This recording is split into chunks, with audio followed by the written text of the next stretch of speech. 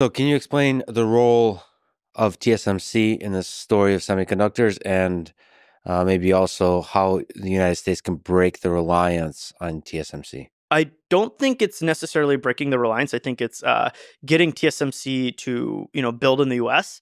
But taking a step back, right? TSMC produces most of the world's chips, right?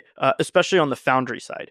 There's a lot of companies that build their own chips. Samsung, Intel, ST Micro, Texas Instruments, Analog Devices. All these kinds of companies build their own chips, NXP. But more and more of these companies are outsourcing to TSMC and have been for multiple decades. Can you explain the supply chain there and where most of TSMC is in terms of manufacturing? Sure. So historically, supply chain was companies would build their own chips.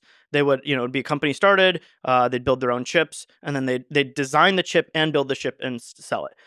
Over time, this became really difficult because the cost of building a fab continues to compound every single generation. Of course, the technology, figuring out the technology for it is incredibly difficult regardless, but just the dollars and cents that are required, ignoring, saying, hey, yes, I have all the technical capability, which it's really hard to get that, by the way, right? Intel's failing, Samsung's failing, etc.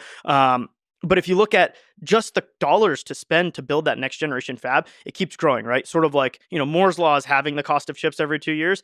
There's a separate law that's sort of like doubling the cost of fabs every handful of years. And so you look at a leading edge fab that is going to be profitable today, that's building, 3 nanometer chips or 2 nanometer chips in the future. That's going to cost north of 30, $40 billion, right? And that's just for like a token amount. That's for that's like the base building block. And you probably need to build multiple, right? And so when you look at the industry over the last, if I go back 20, 30 years ago, there were 20, 30 companies that could build the most advanced chips, and then they would design them themselves and sell them, right? So companies like AMD would build their own chips. Intel, of course, still builds their own chips